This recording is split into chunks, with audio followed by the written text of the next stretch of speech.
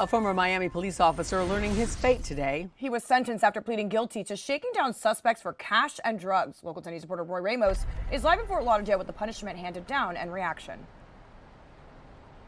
And I just got a chance to speak with the City of Miami police chief, who tells me this was a 20-year-plus veteran who betrayed the badge, who they say was shaking down, who he thought were drug traffickers. Turns out they were federal agents. Let's show you who we're talking about. 41-year-old former City of Miami police officer Fernell Sanat faced a judge in court today after pleading guilty to charges that included extortion and attempted possession with intent to distribute cocaine.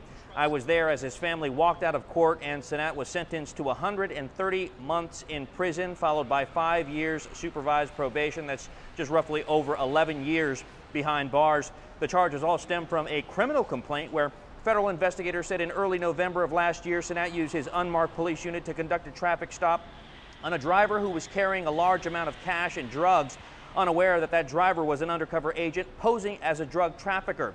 Now, documents we obtained state Sanat identified himself as Officer Martez of the Miami-Dade Narcotics Unit and gave the driver the option of either handing over $52,000 in cash or going to jail.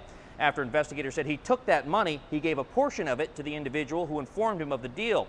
Later that month, agents say he posed as a BSO deputy with their narcotics unit before pulling over an undercover agent in his unmarked unit with lights and sirens blaring. It's then he took 7 bricks of fake cocaine and $80,000 in cash.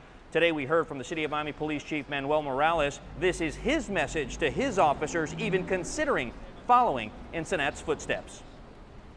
If you ever think about losing your way, if you ever have a thought about betraying the public trust and tarnishing the badge that we all wear so proud, this is what will happen. We will find you, we will identify you, and we will put you behind bars. And when I spoke with that police chief, I did ask him, along with the U.S. attorney, if they believe there were any other officers involved or in cahoots with Sanat. At this point, they tell us they do not believe that is the case. For now, here in Fort Lauderdale, Roy Ramos, Local 10 News.